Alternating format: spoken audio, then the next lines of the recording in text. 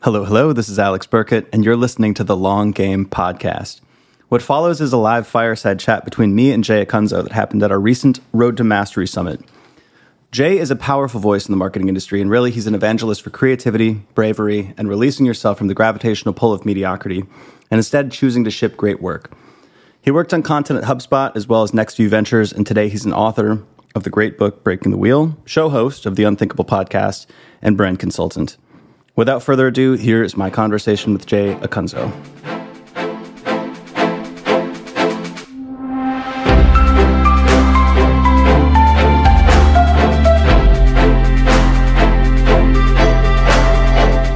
What's up? Hey, good to see you. Good to see you. It's been a minute. Little bit. And a shout out to your podcast. I've made a lot of shows. I've been on some shows. It was one of the most excellent interviews I've ever been a part of.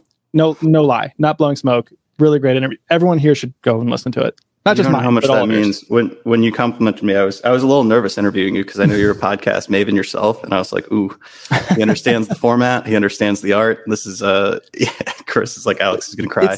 It's as simple as you asked things you were genuinely curious about instead of a sort of templated list of questions. So. Totally.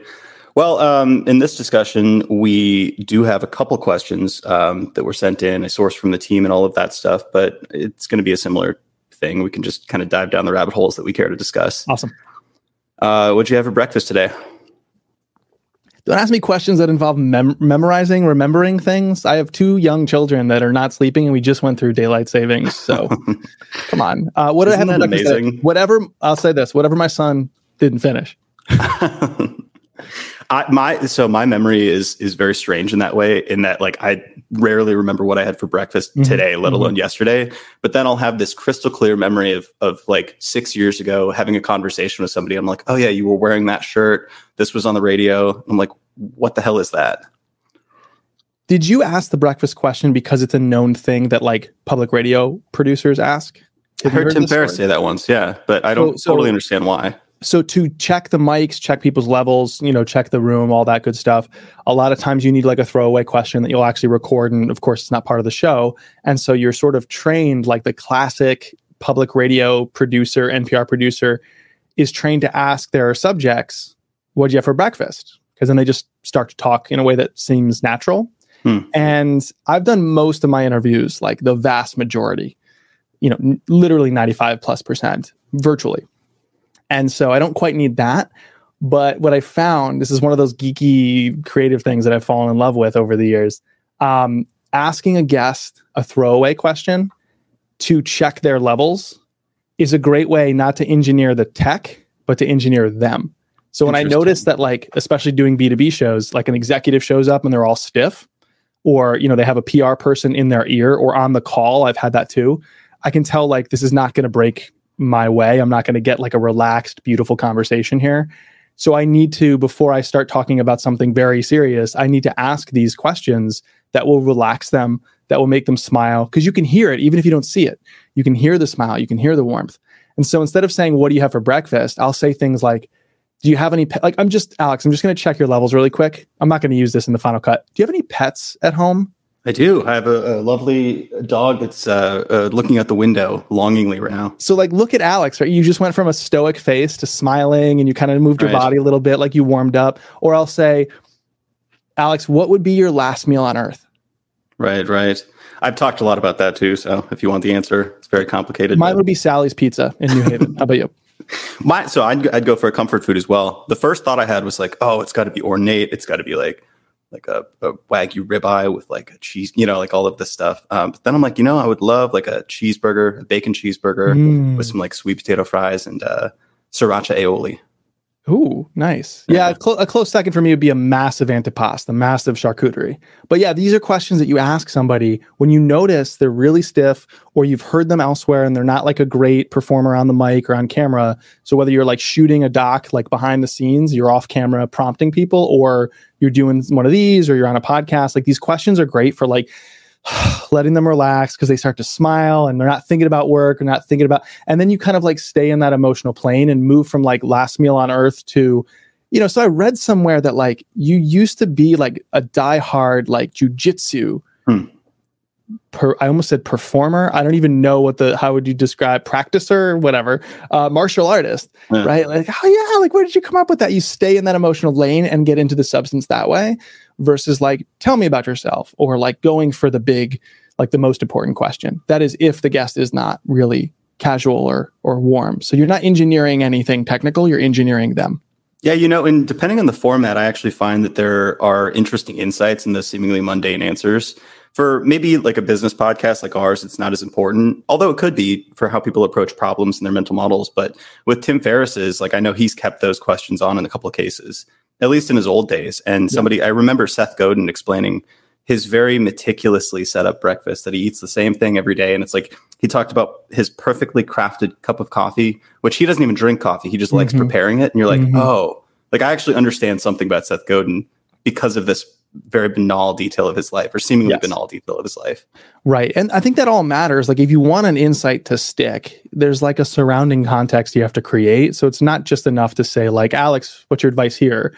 Like if there's more memorability to it, then you also, it's like a Trojan horse. Then inside of that is like the actual lesson that you impart. It's like when a teacher's funny or something like that, or when they show you the car taking a tight turn at top speed, then they go, today we're going to learn about the force at play here, right? Instead of starting with the physics lesson, that there's different ways to come at this, but it's all in the name of being more memorable. And I think that's really important right now, especially in our world, because I think everybody's sort of over-indexing and trying to be visible at the expense of being memorable. Well, that's one kind of like theme. I think we called this like how to be remarkable in the age of AI. Yeah. And I think what you're also doing here is bringing out some sense of authenticity of like the human, behind the answers instead of just like the scripts. And you have a lot of experience doing this. Like your podcast is heavily interview and story based. Like you do interviews, like a lot of your books have a lot of these stories. So what other lessons other than this pre-interview social engineering question have you learned to get to that maybe root level of somebody's like real personality or real beliefs? Like what other tricks of the trade have you learned? So you're talking if it's a guest driven or interview driven anything, right? Text, multimedia. It doesn't even have to be something that you publish. It could be, a behind the scenes interview. Like if a New Yorker writer is writing a piece, they might interview 5-10 people and like they're still trying to pull those insights, right? Even if it's not going to be in raw format like a podcast might be. Yeah. I mean, the big part is know the story you're trying to tell before you tell it. Know the reason, the purpose that they're there for. I'm writing an essay for my newsletter tomorrow, which is about something called super stories. Just made up word that I created when I'm like, okay, this story can be told multiple ways and I can extract multiple different insights. So I don't need to find 6 different stories to bring this on the road with me when I show up at things like this, or talk to my podcast listeners, or write to my newsletter subscribers, or tweet or post to LinkedIn. One story can have multiple variations with multiple insights, meaning it can resonate just as deeply in multiple mediums to multiple audiences. So like you act prolific, you appear prolific, but it's like I have a small bag of stories. I just know how to mold them and shape them to be effective, which I think is a superpower that like a lot of authors have. And I was fortunate to spend 3 straight years just focused on my speaking and my first book, which is kind of a weird privilege to have. And I want to try and extract lessons from that for all of us. So, okay, so super stories. That's where you're like, I'm going to arrive at this insight here. And I know that ahead of time. Therefore, as I tell Alex's story, I'm going to accentuate this detail. I'm going to revisit or agitate this moment of tension or doubt or question on your mind as a listener or a reader, because I have to land the plane there, not there. But what I see from a lot of people is like a podcast is just an easy example for people right now. So let's just go with that. What I see is we generally explore this topic. And so we're going to talk to a lot of experts. And the episode's purpose is you're an expert. Next, on to the next. What's far better, like we ask 3 questions for Unthinkable, which is my show. The 3 questions to plan this out is 1, what is the story? So that's great. Like it's obvious, like, okay, like it's the story about Alex and his career or his wisdom about marketing. 2, why are we telling it? What is the topic, the theme? In other words, I'm enrolling you on a journey that I'm on and have been on personally and with this audience. So there's a purpose. I'm not just interviewing you because you're you. That's a big part of it. But I think you can shed light on this one important thing that relates to the overall premise of the show. And that's a missing piece for a lot of people in marketing, is there's really no premise. It's just talking topics with experts. So that's the second question. It's, what is the story? Why are we telling it? What's the topic? Or what is it about? And then what does this reveal? So is there a hidden insight? It's not just like, here's proof, they did it, you can too. Here's an example, here's a case study. It's an allegory more than a story. There's some kind of hidden meaning and you can reveal it. So you tell the story and then you say either these words or you approximate them in some way. You're like, all right, that's the thing about creating podcasts for brands. Everybody thinks it's about the name of the guest when actually it's about the premise of the show, right? Like there's a reveal there. And so these are sort of the bones of creating something that feels differentiated, that produces greater power to the work. Like I think that's a huge gap for a lot of us. Like we often think about the volume of our content. We very rarely think about its power. But if you think about the purpose of content marketing, it's to create the least amount of content for the most amount of return, for the highest possible impact for your audience and for you. And that's the theory of content marketing, or the purpose of it. But what it devolves into is create the most amount of content, right? Like take the one original piece of crap and make 20 smaller pieces of crap, which is now just you smearing crap across the internet. Make one thing really, really good, right? And it'll have a greater impact and be easier to spread at the same time.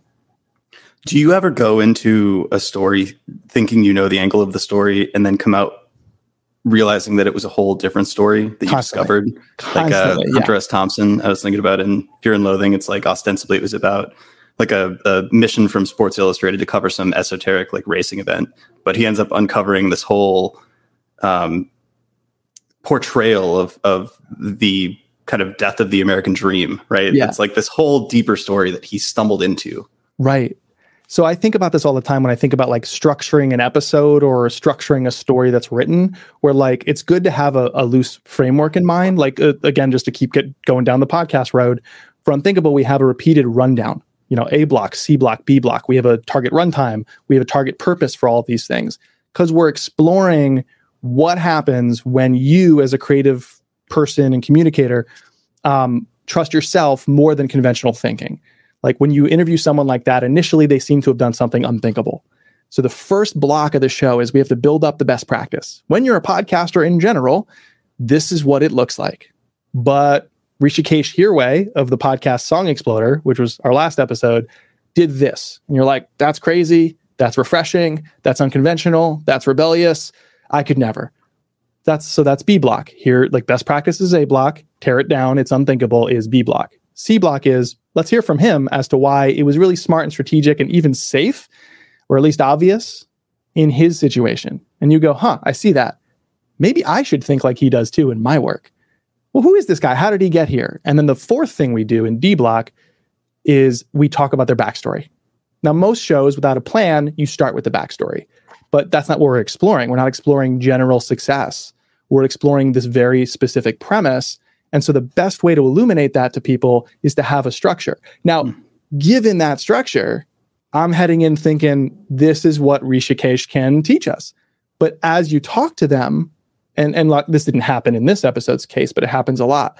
I'm like, oh, there's actually an entirely different lesson here. So I'm willing to like break from that rundown and try something new. Or when we plan episodes, we're like, hey, I know we have this rundown. What if we did it this way instead?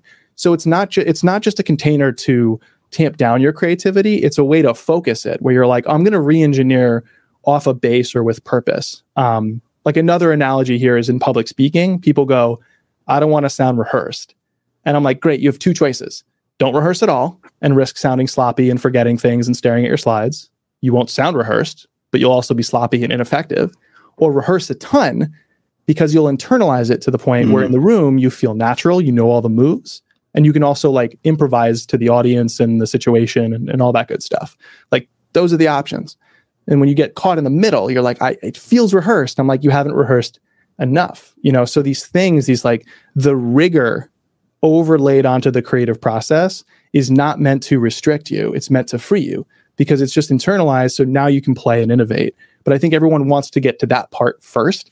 And so what ends up happening is they get really sloppy. And so then what you get is our podcast is raw and unedited. And I'm like, that is usually marketer speak for or raw. What is it? What do they say? Raw and unfiltered, right? Which means bad and unedited, really. But really good raw and unfiltered shows, there's usually some rigor behind it because they've planned the episodes, or maybe the hosts are like professional entertainers.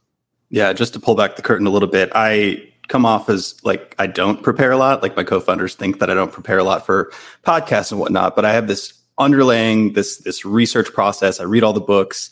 I've got the kind of the way you described it. I'm coming in with a story, and I kind of know enough to be comfortable to be able to improvise in that moment. So it is underpinning that confidence to improvise is a deep layer of constraints. Yeah. I mean, like rigor is a very defensible way to differentiate.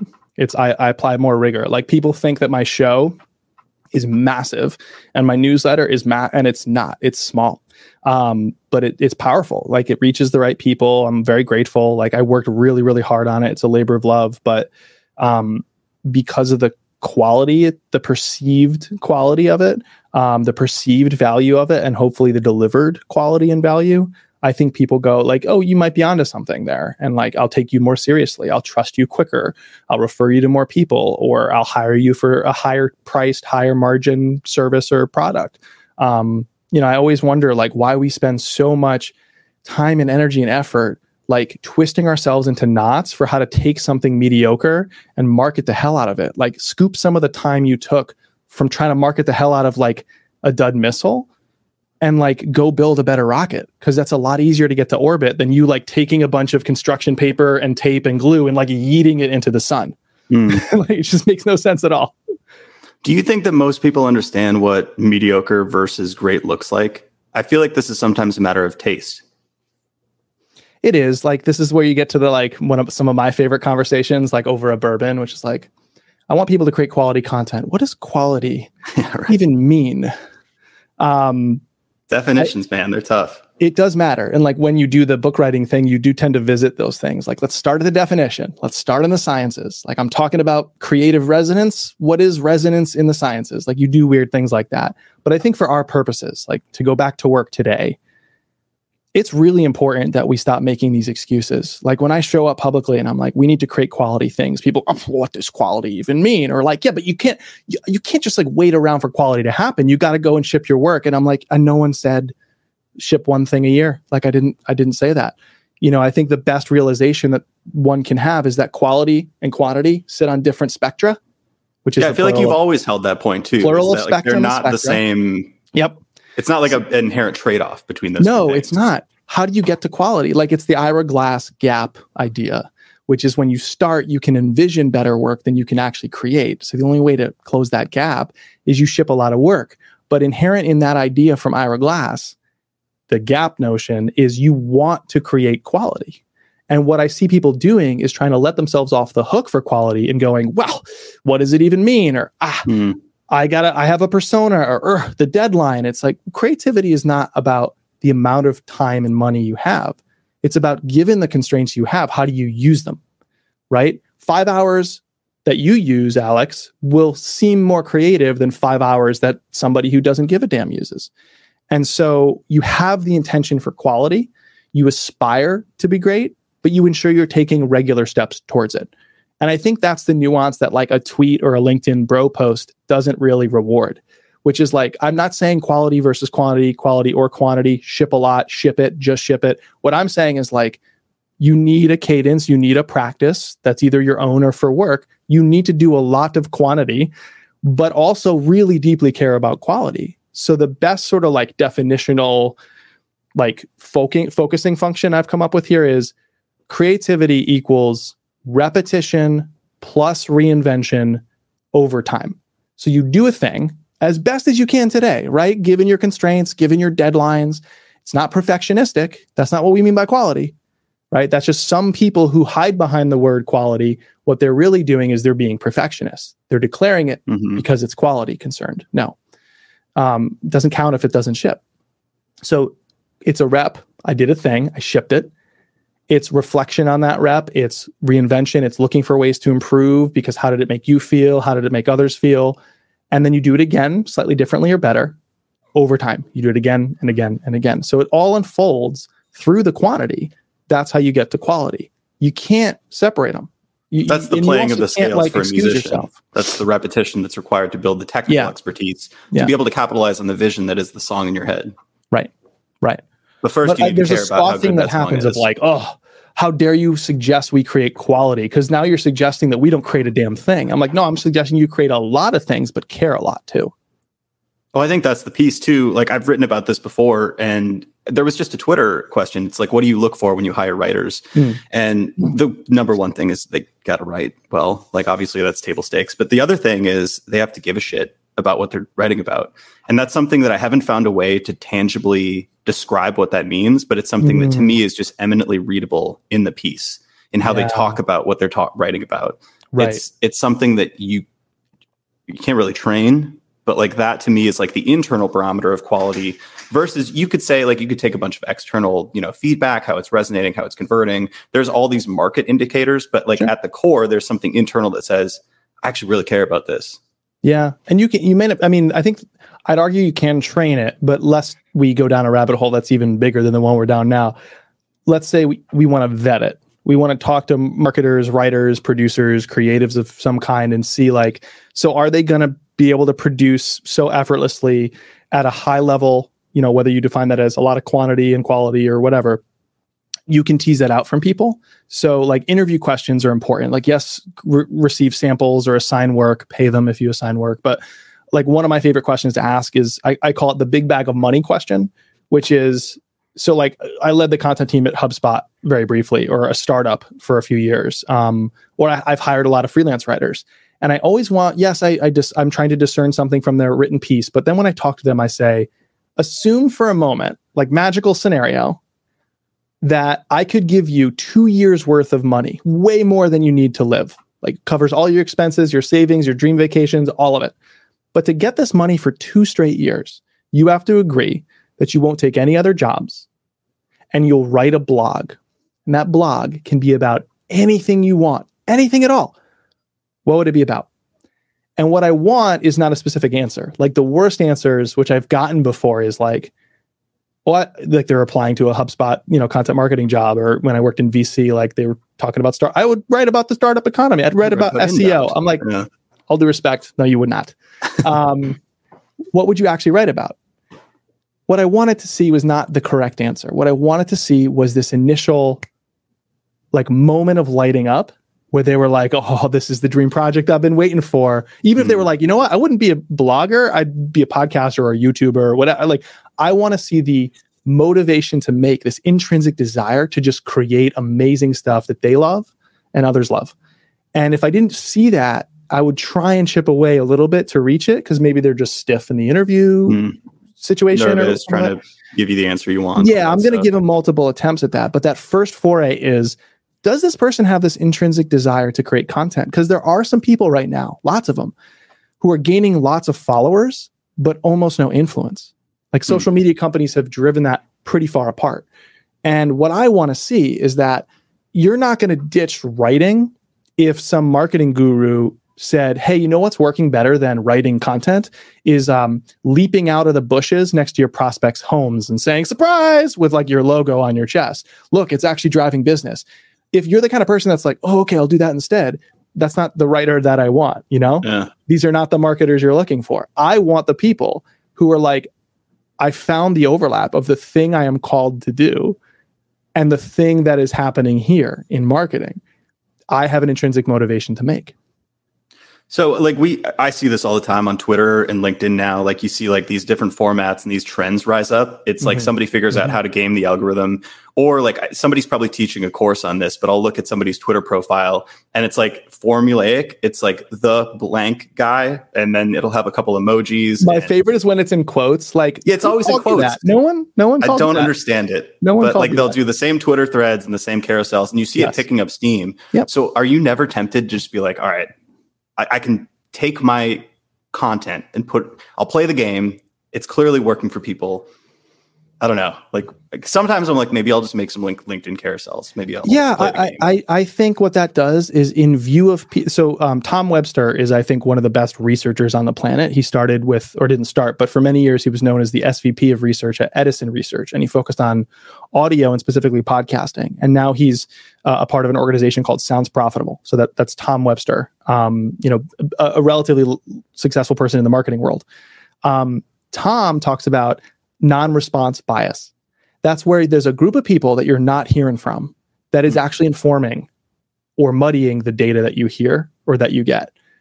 I think more content marketers, social media folks, like I think we need to be hyper aware that there is that phenomenon of non-response bias where like, look, 1,000 people really engaged with this basic, hollow, maybe even a little sleazy whatever that I posted.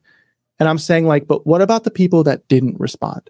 The people that are more discerning, more experienced, more influential, see through what you're doing, really aren't going to pay much attention to your work. So the only way to impress or win their trust is eventually when you have like massive followers and you're all over the place, they go, oh, I respect you not for what you're saying, but for the fact that you have a successful business or big following, right? But in the meantime, until you hit the lottery, you're actually pushing people away. So rather than go for the lowest common denominator, what if we made content for the most influential numerators? And that doesn't mean the people with the biggest followings. That just means in your situation, in your niche for your goals, who are the influencers? Or who are the influencers who influence the influencers? Like as Drew Davis says, they're the micro influencers, the people that the big names with big followings actually learn from. Mm-hmm. What if 1 out of 100 instead of 100 out of 100 was success? Who would that person be? Well, in B2B, that'd be the CEO, the CMO, the person who's making the buying decision, right? I think a lot of the tactics, a lot of the work done on social media to grow a following actually diminishes, doesn't just sit apart from influence, but diminishes your influence because the folks with the most influence are looking at that. I'm not talking about social media followings. I'm talking about like actual market influence. They're looking at that going, gross, or at least not for me. That person's not for me. You know, my wife is a professor and a psychology researcher. She has 2 classes she teaches. One is an entry-level class, and the other is for like juniors and seniors and, you know, people with the major. Guess which class is huge? 101. Like if you just want the biggest following, that's what you do. 101. Guess who doesn't need 101? The executives. Right. I got to admit, a while back, I think it was a year ago, I tried to hire a LinkedIn content agency. I have all these blog posts that I've written. So they actually tried to repurpose a lot of what I had already done, but it was in a very spammy format. I mean, they did what they did well. So I can't knock them for that. I walked into the interview, enter. I couldn't believe what I found. Enter. Stuff. And like, you know, it was a chair. Here's a free template, like comment, like, and share for like access. And it was like emojis and all that stuff. And it was getting a ton of traction. Like they were getting way more impressions than I had ever gotten. But I was talking to Pep, I think at one of our meetups, and he's like, hey man, you should stop doing those. Like it's not your voice. And I don't think that the VP of marketing who you want to reach is resonating with that. Yeah. And I was like, yeah, you're right. Like, because that's like the way you described it. Was it non-response bias? Non-response bias. So that's exactly, I didn't have a word for it, but I was like, I'm getting 100,000 versus 1,000, like, or 10,000 or whatever that order of magnitude is, difference in impressions. But I looked and it wasn't the people that I wanted to reach, you know? Yes. Yeah. So that was a big learning for me. Yeah. Like just reset all the way to the like most extreme, in some cases, dream scenario. Not dream for me because I just like making things too much, but dream for some people. What if you only had to create one piece of content and it only had to reach one person, and then you were done? Like, what if that was the case? Would that be better than creating infinite content that feels like you're on the hamster wheel and trying to reach infinite? It's like, unless it has 1 million associated with it, marketers can't stand proudly behind it, right? It could always be better or have more for reasons. But like, what if the other extreme were true? I think most people would be like, that'd be pretty awesome. Like, what a return on investment in that piece of content, right? I created one thing, it was read by one person, and now all these buyers are coming my way. All this influence is coming my way. All this trust has been earned just because of that. I'd say yes, we'd probably want that. Okay, so we should probably start on that end of the spectrum and see how close we can get. But instead, what we're doing is we're just chickens with our heads cut off, sometimes through no fault of our own, most times, right? Because we serve multiple stakeholders. A great example is every content team I've ever led before in-house. It's been years, like 7 or 8 years now. But when I was in-house managing content teams, I was acutely aware that like my job was to beat back peers who thought of my writers as buttons they wish they could push, and out came a blog post. And guess what? Someone invented a button you can push, and out comes lots and lots of content, blog posts included. And so what do you see is you see the gorging on that desire, that base desire, because people think it's about content. It's not. I am a content creator. I love this stuff. I'm a writer. I'm a podcaster. I'm a speaker. This is what I do. And even I'm admitting it's not about content. That's not the job. The content is to create connection. That's actually the job. Right? Do that. Focus on that. The content should be informed by that end result. That's the only goal that really matters for us. Right. So you would say you're pretty anti just like churn out a bunch of chat GPT content. That's a fair assumption. One may say that. One may say that. Although I will say that like I saw, so I run a membership community, which is about pushing yourself creatively, called the Creator Kitchen. And we're launching it next month in April to publicly. We have some private members right now. And we're testing out this format called Creator Roundtables, which is like an actors roundtable, but for us. Oh, that's cool. Yeah. 5 or 6 of us, really honest, really no audience, talking shop, big ideas and small, everything's welcome. We're all peers around the content table, around the Creator Roundtable. And today, like a couple hours ago, one of our members, who's a coach and a photographer and a writer, he was saying, I use these tools, these AI tools, and I hadn't summed it up to my friends as to why. And he found a tweet, and I wish I could cite who said it because I thought it was a smart take, which was basically people who don't think ChatGPT is useful haven't learned how to use it well. People who think ChatGPT created content is good haven't learned to write well. I think I saw that tweet. Yeah. I thought that was really well said. I would agree with that. I have 2 diversions, just forgive me, but I just caught up on the recent season of South Park, and they did a whole episode on ChatGPT where Stan is dealing with troubles with his girlfriend because he won't respond. He just thumbs up everything. And meanwhile, I think it was Clyde's girlfriend was like, oh my God, he's so nice now. Like he's just responding with these really amazing responses. And he'd been using ChatGPT, and then all of a sudden everybody learns about it. So then like they're doing it for their essays, but then the teacher's like, I'm using it to like prompt the essays and grade the essays. Right. And all of a sudden it was just a bunch of robots talking to each other.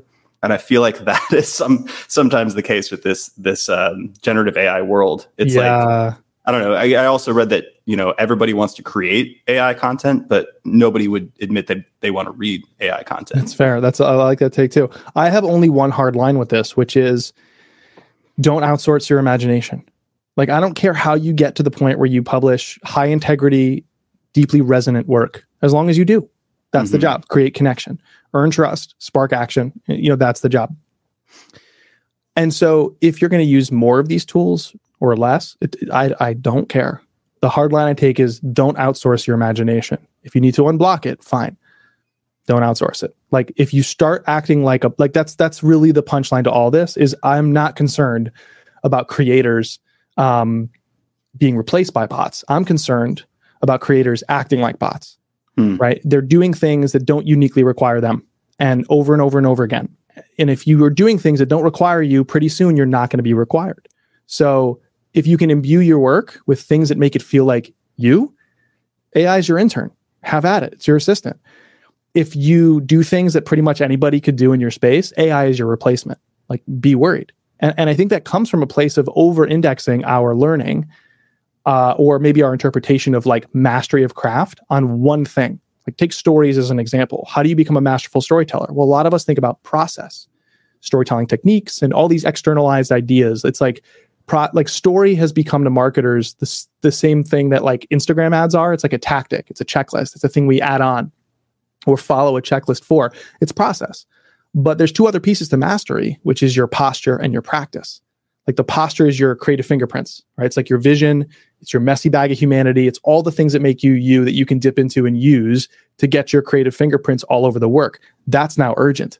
And also no LLM sucks that up. Like I was walking the other day and I observed something in the world, and that's now a powerful metaphor in my work.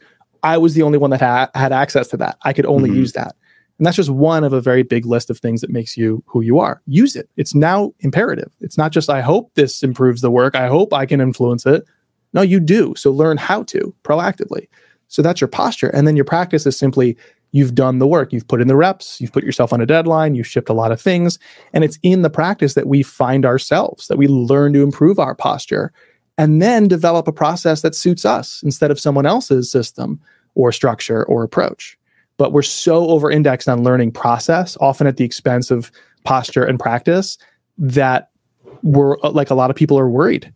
And I think maybe in some cases deservedly so, but in most cases, no. There's plenty of stuff that you can uniquely do and now should learn how to do. So I think you hit on probably, in my opinion, the most important point for our whole theme about how to be remarkable in the age of AI, which is posture. Is I think what AI can functionally do, and maybe it'll do this better in the future, but it can do it now in certain parts, is improve the process. Like you can incorporate that to maybe speed up things that had taken you more time, bounce around ideas, get the creative juices flowing. But posture is one thing. And I think you may have said this in your blog post. It might have been on our podcast, but the who behind the content being more and more important. Yeah. So I would love if you could dive into more about that posture, how to develop that, how to stand out as somebody who resonates, and not just the content you create, but the person behind it. Like, how do you create that resonance in 2023? Yeah. I'm very confused by the fact that some people would say part of my job or all of it is creating content professionally, which is like saying part of my job is to be a professional basketball player. And then the creator has no practice, has never tested and tinkered and learned and improved. It's just using the game to try and improve. The story of my career is not what you find on LinkedIn. The story of my career is writing a sports blog on the side for many years, just for fun, turning that into a blog about a specific team, then moving to talk about sports blogging as a niche, and then writing a Tumblr that nobody read about marketing, then creating a call-in vent line about marketing BS that nobody called, but I still built. Like creating things because I want to get better. I want to discover what is the right approach here. How does this feel? It's like trying things on for size, both in general, trying to get better at something, but also in the minutia of one piece and how to make micro decisions. It's always like trial and error, learning, adjusting, little tinkering here and there. And then suddenly you look back and you're like, I've done a lot. Or somebody looks at you and declares you to be good at what you do. And you're like, I guess, I don't know. I've just done it a lot. I think if an alien species came to this planet and analyzed our creative heroes, somehow magically like scanning the person, and they have access to everything that person ever drafted or shipped in their lives, that alien would only conclude, of all these legendary creative people, they're really bad at this. Like every film, every musician, every podcaster, every writer, every craft person is sitting atop a mountain of crap that they had to create, draft, kill, etc., to create like a couple of gems. And what we're trying to do in marketing is just make the gems. And I'm like, it's just not realistic. So where do you find your posture? I hope you are irrationally, usefully self-delusional like I am. And you're like, I can do that. But if you're not, and even if you are, all these things about applying who you are and bringing that out in your work, it happens in the doing. Like inspiration isn't just going to hit you and like, now I'm a brilliant creator today. It's like, no, it's Friday. And on Fridays we ship. I think I said this on your podcast, but like I started to joke that the whole Mean Girls thing, like on Wednesdays we wear pink. Why? I don't know. I guess because it's Wednesday. On Fridays I ship. Why? It's not because I feel great. It's not because I'm inspired. It's not because this is genius. It's not because I know this will drive a result or go viral. It's not because some guru told me to do it. It's because it's Friday. And on Fridays I ship. I want us to have a Mean Girls attitude about our craft, about the practice, because within the mucking around, you find yourself. And where I get concerned is people go, we can all be editors. We can skip the mucking around, right? Just skip it entirely. And the people who use these tools well, they're just guiding the mess. They're just like, it's like an assistant in a store trying on the clothes, right? They're still taking the shirt and seeing how it fits. They're not like, great, thanks for the shirt, I'll leave the store now. Because in the doing, in the practice is where you find all these powerful things that if you admire anybody, if you like any of my work, I'd point to those things and go, that was built, that was found in the mucking around, in the mess, in the draft. That's in the minutia, right? And like part of my mission is I just want people not only to see that, but to love that. You know, I want to look to my left and my right and see a listener or a reader or someone who bought my book or whatever, someone from this event who's like hacking away in the mud in the messy jungle. And I look at them and they have like, their hair is a mess and they're sweating, but they give me a big smile. And I see like a little dead bug on their teeth, right? But they're so happy to be swinging away at that jungle. Like, that's what I want, because that's where the good stuff is built and found. So that's when I say don't outsource your imagination, that's really what I mean, is don't skip that part, because that's where you learn about yourself and learn to deploy the best of you to make the work more irreplaceable and to make you irreplaceable in this world of very commodified content. That was beautiful. I have two directions that I want this to go, and so one on posture and one on practice. And the first one is more of a point on practice, but I used to be pretty, not anti, but a little bit anti-content calendar, because I felt like there was a lot of things the content teams that would do that felt like work, but wasn't. It was kind of procrastinating the actual work. Filling holes or meeting. Yeah, like why would you publish this today if you could do it yesterday? Or like, it just seemed a little arbitrary. But then I started doing more content production myself and keeping myself to higher standards with regards to how much I ship. Which is literally, it's like I ship on Tuesdays, I ship on Thursdays. And I made a little content calendar for myself that was like, all right, I'm going to ship a blog post on these days to my personal site, a blog post to the Omniscient blog on these days, and these LinkedIn posts. And it's like, they're not all good, but it sits me, like, I'm not, producing mediocrity, like not on purpose anyway, but I just know not everything's going to resonate. You will, but you're not, it's not like I'm setting out to just throw a bunch of shit out there. Right. I'm trying to do good stuff. And I found that, like, one, I'm improving in my writing capability. My co-founder, Ali, always talks about this phrase around like the faucet running. It's like, if it hasn't run for a while, it takes a little to get the gunk out. But if it's been running consistently, you sit down and like it flows a lot easier. So I found that's one thing. And the creative, so you talked about constraints earlier with regards to like the discipline. I found it allows me to invoke a lot more creativity in the actual work that I'm doing. I love that. As opposed to thinking like, oh, like, what am I going to write today? And then, I don't publish anything for 4 weeks and then get inspired and publish a bunch. That's genius, man. It was all over the place. So I'm pretty pro content calendar now. The phrase, and however you get there, content calendar, pithy phrases like the Mean Girls thing, whatever gets you going. One of the members in the kitchen his name is Sam Sager. He's a content creator. He's a podcaster and a writer, but he's also a fitness trainer. And so, but he's got this approach called intuitive fitness, which means like, if you're like I am, if you love playing basketball, I need to do this.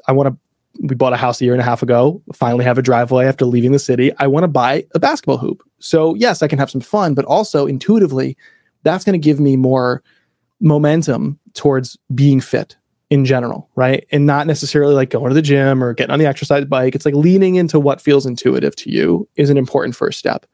And so he's got a name for overall, not just with fitness and intuitive fitness, like what these systems are called, which is great. Self-renewing. So my self-renewing process, in other words, I am able to prevent problems in my creative work before they happen, like writer's block, because I have a self-renewing system. Like I know my mission, I know the premise of my newsletter, I know the premise of my show, I have an apparatus and a system to collect ideas and vet them and publish them, and then I have a deadline, right? It's a self-renewing system. So I'm never wondering, what do I ship? I'm never stuck with writer's block. And at the risk of becoming too spicy in the take here, if you don't have like a traumatic brain injury, you don't have writer's block because you just responded to tell me why you have writer's block. So you can clearly write okay. Yeah. So what trick are you trying to play? You have brilliance block. That's what you're saying. And so like, fine, don't try to be brilliant. Just try to write, because you can do that. Write anything. Throw it away, fix it, just write. No one actually has a writer's block. You say you have writer's block. What you mean is you have brilliance block. How do you prevent that feeling? Is you have a self-renewing, momentum growing, always shipping, always improving practice. Like it's not a panacea. There is no silver bullet to solve all our ails. But if you want to create content at a high level, it's damn close. Also on writer's block, I just want to say real quick, I think that is one cool use case of AI, because it is a form of perfectionism. Like I've had it where I'm looking at a blank page and I'm like, oh, the first line's got to be fire. But then like I started just like typing stuff into ChatGPT or Jasper, and I'm like, this is bad. I can do this better, And then I think about what I actually wanted to say, and then I'll just like, it's almost like I'm using it as like a debate partner or sparring partner, because it gets something on the page. Now I'm like, oh, I could do that better. Right. Whatever gets you going, but you have that North Star, which is like better. All right. Not, no, I'm done. And you have moments like that, right? But you're like, no, this is the same member of the Creator Kitchen who pointed me to that awesome tweet from before. He was saying, like, I use this to establish what's like a very low quality baseline. If I were going to write about this, and then this is what ChatGPT gives me, he's like, that's like the below average version. And I want to take it as far up here as I can get. And I was like, that's another great way to look at it. You know, there's all these ways to look at it. I think just what you're seeing publicly is a bunch of ad networks that we, for some reason, call social networks, rewarding the most sensational, pithy, extreme content to create more ad inventory. Like, that's all. Like, when you're great at social media, you're like, I'm great at creating free ad inventory for a company that I don't work for. Right? Like, totally. So we should take with a salt factory, not even a grain of salt, a salt mine. Where does salt come from? I think there's salt mines. Doesn't it? No, it is. I think it's a salt mine. I'm fairly certain it's a salt mine. But I don't think what we should be taking our cues from is this stuff spreading on social media as it relates to these AI tools. I think what we should be looking for are, who are the artisans that we admire who are creating at a higher level than us? What have they done? What is their behavior, their skill set like? And can I mimic that on my own? Like, oh, they have a recurring practice. Okay, can I do that alone? Or do I need an assistant? Do I need a helper, right? What am I trying to do? Where am I trying to go? What skills do I want to develop? And then you decide, is this the tool I use? Maybe not, right? Like, it's okay. It's okay not to use the tool. It's okay to use the tool. It's about the outcome, which is that connection with an audience. Mm-hmm. So on the other point I wanted to ask you, is more on the posture side. I recently wrote a little newsletter segment on, I read this article called The Perils of Niching Down, which to me resonated because I have a background in experimentation and conversion optimization. I'm just as comfortable in R as I am in a Google Doc writing an essay. Cool. And I've got this whole bookshelf full of just esoteric books from like evolutionary biology to statistics and all of these different things. And I've actually tried to invoke that in the content that I put out. It's always been very hard for me to say, like, I am the, quote, the blank guy, whatever that is. And it seems so, what you had mentioned that provoked this thought is, you're like, you see me now, but you didn't see me writing the sports blog on the side. And all of these different things that have kind of culminated in who I am today. So what are your thoughts on, like, quote unquote, niching down versus maybe more of a composite or like a quilt of a person? There's a couple ways to come at that. So one is it's too general for me to declare yay for niching down or no. But one is what I see is some creative people, they find one horse that works, that rides well on social media, and they just ride it, right? It's like that comedian that does that one thing over and over and over and over and over again. And you're arbitraging an opportunity. You're hoping I'm gonna run this dry, and then I got to find my next thing. And I think what it forces you to do is it forces you to beat something to death rather than explore. Like, it's not very sturdy or defensible. You're just saying, like, I'm just going to push my pain further out, but in the meantime, I'm going to enjoy some riches. If that's who you are, fine. I think there's two types of marketers. There's arbitrage and affinity. Arbitrage is like, that's a near-term opportunity. I can get in cheap before I have to be good, before I have to understand this, before I have to explore. I can just be or be loud because I'm early. And I will do that until people come with higher integrity, or at least just higher quality or more creativity. And then I have to go on to the next thing, right? You know, I got to strip this until I can strip it no longer, and I got to move. That's arbitraging. Then you have affinity, which is like, everywhere I show up, like Taylor Swift could launch a podcast where she just reads a dictionary definition every day, and it would have 1 million downloads immediately, right? Because people are like, it's Taylor, right? It's Tay-Tay reading the dictionary. This is amazing. Like, let's go listen, you know, like that's affinity, where there's this trust built up over time. There's this depth of connection that you feel, even if it's parasocial, and therefore one way. But affinity is much more in line with my philosophy. And so niching down, if it helps you earn affinity, fantastic. But the purpose of niching down is not to be the only game in town or find white space. It's to set up useful friction. And there's other ways to do that. So like, useful friction says, you're potentially a fit. Oh, but for this reason, you won't be a fit. And I want to lead with that, so you get out of my system and I don't waste your time or mine on serving you with content, on false data that I don't need, on even spending time, talking to you if it's a sales call or, a community forum or something like that. Like, I want the poor leads out of my system, and I want the great leads, the great customers, the great evangelists to come sprinting into my corner and be fully there with me. So you can do that in a number of ways. I am for this very niche, or I am for this belief system. Right? You start, instead of demographics, you start focusing on psychographics. You lead with your strongest beliefs. So like making podcasts for brands as I started seeing better leads come in and started like really enjoying it more, quite frankly, and also closing things a lot faster when I had two sources of friction, which may seem like niching down, but my niche was B2B, that's pretty broad, or maybe B2B podcast, which is still pretty broad. But all over the website where I would advertise these services, I would put up my beliefs. Like, this is what I think a podcast is. A podcast is not an audio blog. It is not good for net new audience at all. It's good for activating and deepening trust with existing audience. If you want to grow your downloads or grow it quickly, if you want to launch 6 episodes to prove this out, we got to make sure what we're looking for is depth of connection, not total spread, because that's not what this is for. It's not what it'll ever be for. And it's not what it's going to be for during our test period. If you want to do a parade of experts, if your goal is just to connect with the guest, if your goal is to say, I want to have the Tim Ferriss show of my space, we're not a good fit because the world doesn't need yet another generic talking topics with experts type of show. I develop premise-led, IP-driven shows. And here's all the things those are good for, right? And if you're like reading this and you're like, this doesn't make any sense at all, or like, nope, the boss wants it a different way. No worries. I wish you a ton of luck, but we're going to be that fit, So, and then on the sales call, I'm gut checking that. So basically what I'm doing is you're coming to me saying, I want a podcast because I'm a B2B brand or an author. And I'm like, I'd love to talk you out of this. And if you get through that friction, we're amazing fits. And not only do I enjoy the work more, but I have to spend less time like convincing both pre-sale and post. So that's like the power of niching down. It's just one way to essentially create useful friction for your brand. Mm-hmm. What makes you so passionate about empowering creatives and creativity? I'm addicted to the feeling, and I want to be like, this is me. You feel it. I feel you. You same Spider-Man, right? Like, it's just the Spider-Man meme. It's same. I'm incredibly privileged. I grew up, first of all, when I was born, the door was slightly ajar already, if not wide open.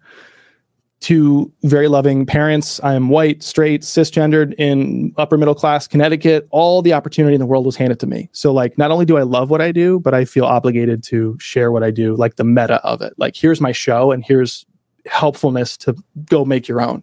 Like sitting here going like, yeah, imposter syndrome, maybe. Writer's block, never. Like, that's a very privileged thing to say.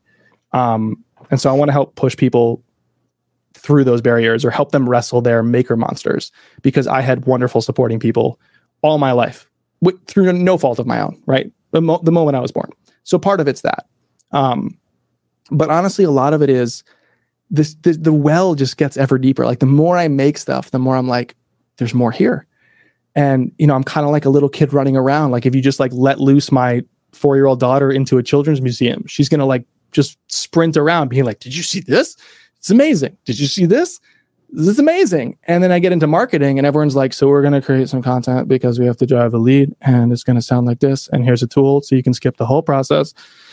And then, and then we're going to go over, or you get like hucksters and spammers and charlatans shouting at you about doing it their way. And I'm like, see it this way. Like, you'll enjoy it. They'll enjoy it. You'll benefit. They'll benefit. Like, there's an amazing way to do this.